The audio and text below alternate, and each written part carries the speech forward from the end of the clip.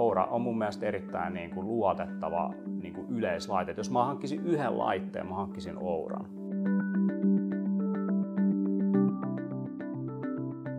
Biohakkerointi on oman suorituskyvyn, hyvinvoinnin ja terveyden optimointia käyttämällä apuna tiedettä, teknologiaa ja syvällistä ymmärrystä ihmisen fysiologiasta ja biologiasta ja ravitsemuksesta. Mä oon kiireinen yrittäjä ja mä kirjoitan biohakkerin käsikirjaa, että kaikki mikä liittyy uneen, palautumiseen, ravitsemukseen, liikuntaan, ergonomiaan, että mä käytännössä pystyn pyörittämään itseäni kuin öljyttyä koneistoa tavallaan.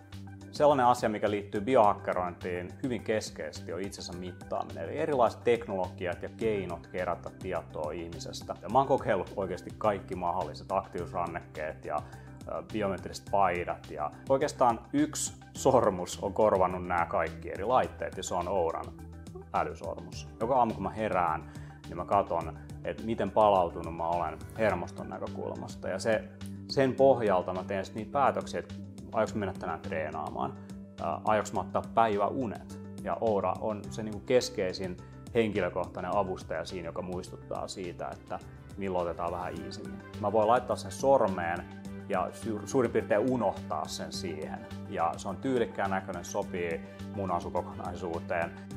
Mun mielestä kannattaa lähteä liikkeelle niistä asioista, minkä kanssa sulla itselläsi on haasteita, mitä sä haluat oikeasti muuttaa.